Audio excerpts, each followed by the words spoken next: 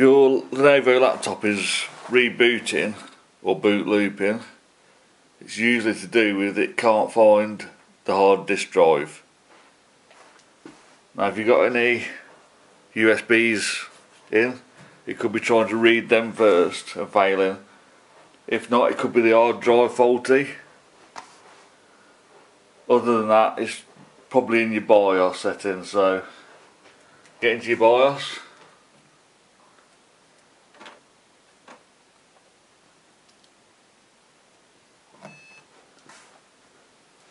So on this one it's ThinkPad button and then F1.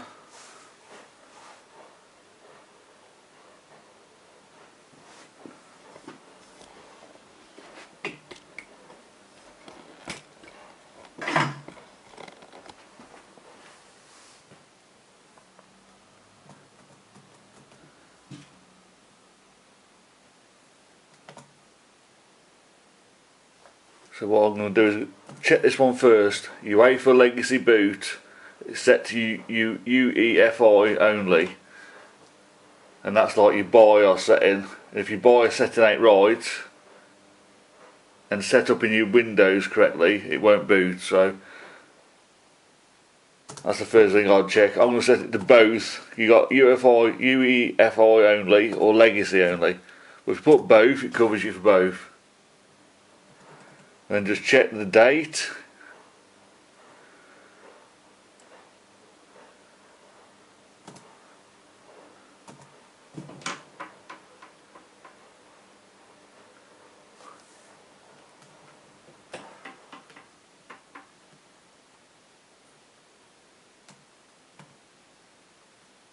So first the 29th of the 1st, 2022, so that's good. I was going to save and exit.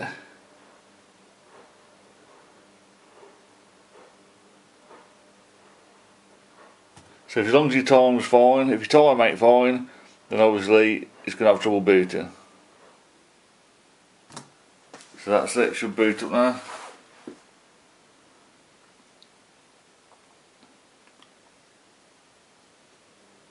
There you go. So if you're having trouble booting, just check that setting.